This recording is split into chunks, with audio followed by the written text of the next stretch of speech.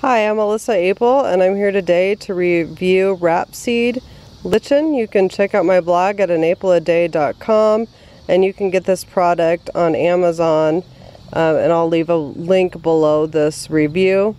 The cost is $34.59 on Prime, and what's great about this is no allergy issues.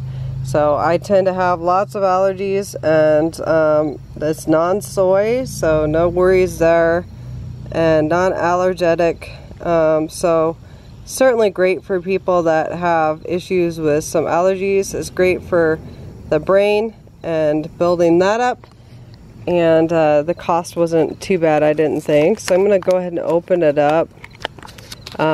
It was already opened, and I used it a few times on different smoothies, and I'll kind of go through what kind I've used. Now I have a family of 4. I put like a scoop in there for the smoothie for our family of 4, and it tastes really good on its own. Actually, I just kind of wet my finger and tasted it just on its own because I've only had it in the smoothie, and it's really pretty tasty. But I tend to have stuff like this in the morning when I kind of feel like I need a boost, and I felt like it helped. Certainly I feel like I could use another boost right now that it's evening time, but it's getting ready to go to bed.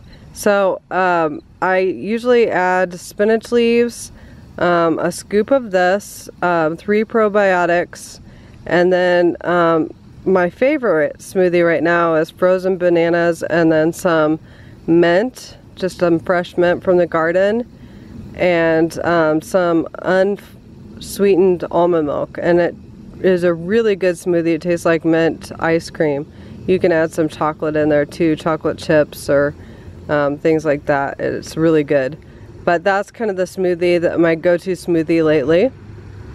And so definitely check this product out. I'll put a link below this review, as well as there'll be a full review on my blog, anapleaday.com. Thank you. Bye.